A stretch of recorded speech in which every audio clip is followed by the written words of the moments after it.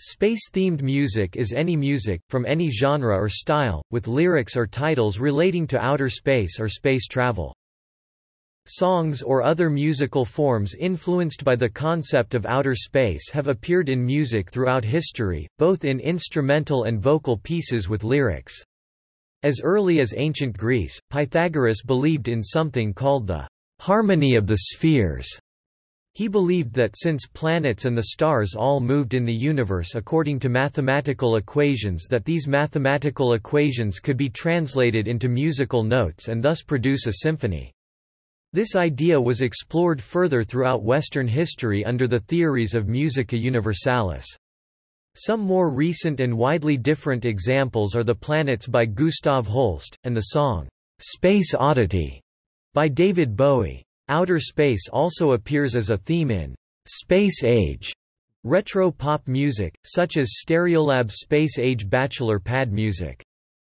Music about outer space attracts enthusiastic listeners from all walks of life. Some have created web pages to share their interests. NASA, JPL, and the U.S. Governmental Centennial of Flight Commission even have a webpages showcasing and discussing music about outer space.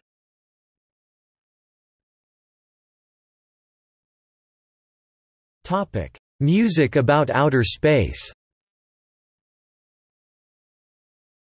In 1958, Carl Berger Blomdahl composed an opera Aniara to a libretto by Eric Lindegren based on the poem Aniara by Harry Martinson, a tragedy set aboard a space ship.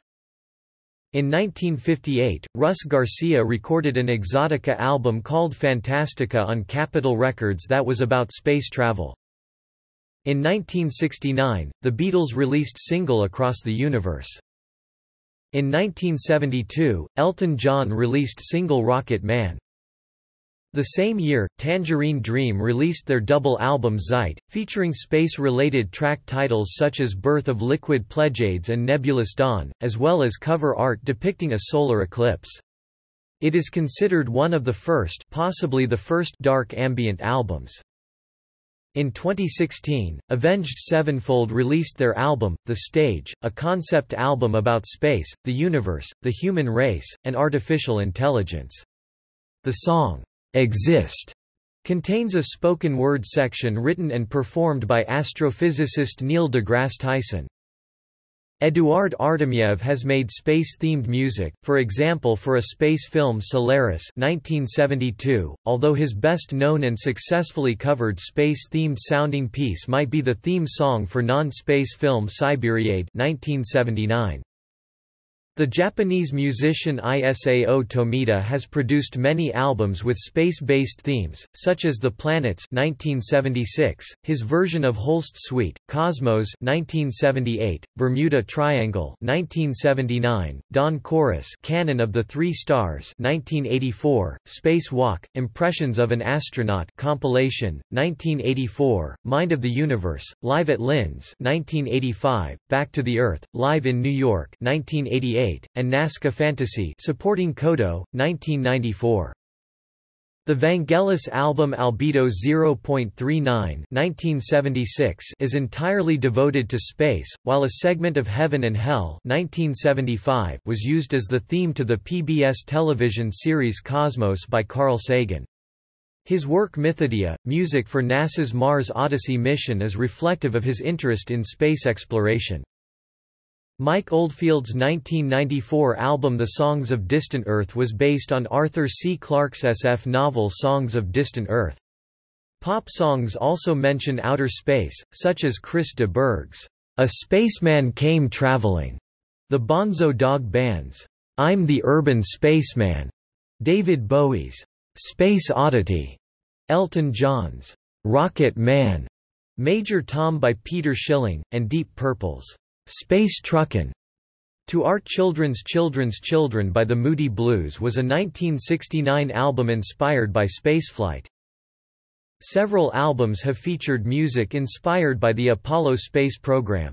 In 1983, Brian Eno with his brother Roger Eno and producer, recording artist Daniel Lanois, composed the score for the film For All Mankind, a documentary of NASA's Apollo program. An album of the music, Apollo, Atmospheres and Soundtracks, was later released. On the Orb's 1991 two-disc debut album, Adventures Beyond the Ultraworld, Disc 1 features an ambient musical simulation of the Apollo 11 moon journey, including excerpts of NASA recordings of the radio conversations between mission control and the astronauts in space. The Filk anthology albums -10 and Counting 1983 and To Touch the Stars 2003 celebrate and promote the exploration of outer space. Author and classical music critic David Hurwitz describes Joseph Haydn's choral and chamber orchestra piece, The Creation, composed in 1798, as space music, both in the sense of the sound of the music, a genuine piece of space music featuring softly pulsating high violins and winds above low cellos and basses, with nothing at all in the middle. The space music gradually drifts towards a return to the movement's opening gesture.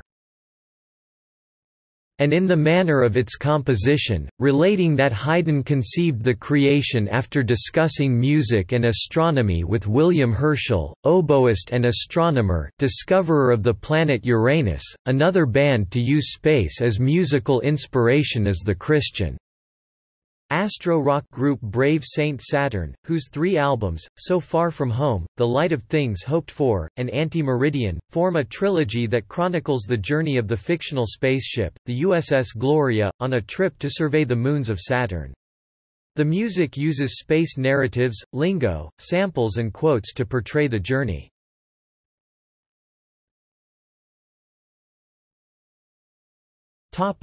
Soundtracks for movies and TV shows about outer space.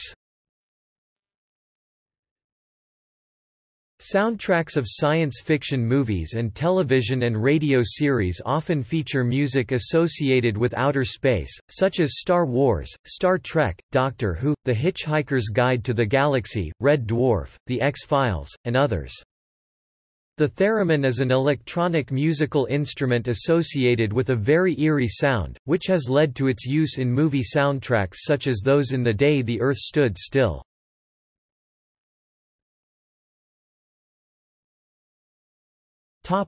Music played in planetariums and observatories.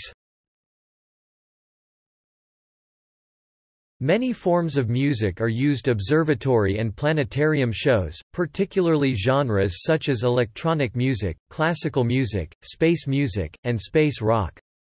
Some artists, such as Geodesium, specialize in creating custom music for planetariums. During the 1970s, IMAX's OmniMax, now IMAX Dome, film system was conceived to operate on planetarium screens. More recently, some planetariums have rebranded themselves as dome theaters, with broader offerings including wide-screen or wraparound films, full-dome video, and laser shows that combine music with laser-drawn patterns.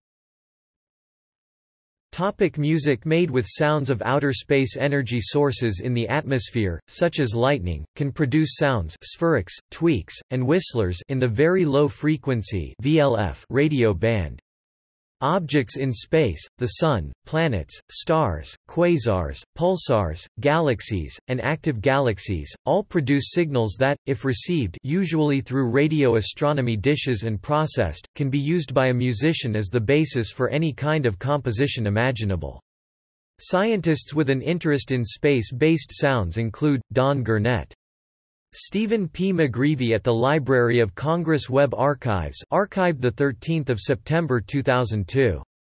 Alexander Kosovichev, a Stanford scientist whose researches into the Sun's oscillations and who uploaded the sounds to the net, encouraged Stephen Taylor, see below, to create his album.